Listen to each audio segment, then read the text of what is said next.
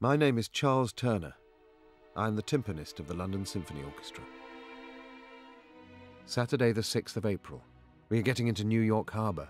We have a rehearsal with Arthur Payne in the evening. Nikic not yet arrived. Coming in here, having been away from land for such a long time, and arriving here, it's such a different place. It must have seemed like they were such a long way away from home.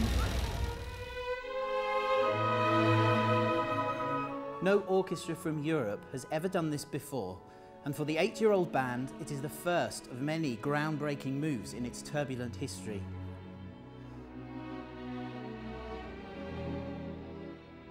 This is Brooklyn Bridge.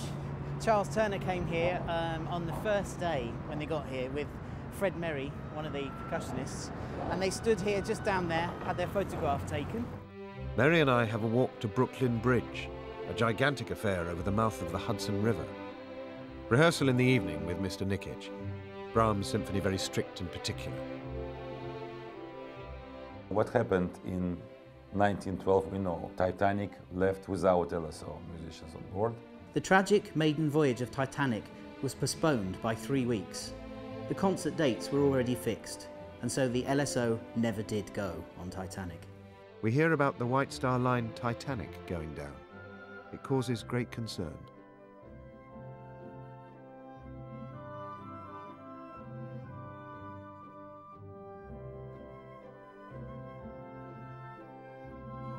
Go to Hotel Victoria on Broadway. A giant place, but more trouble. They They've put three or four beds in one room. Large, beautiful rooms, but the fellows don't like it.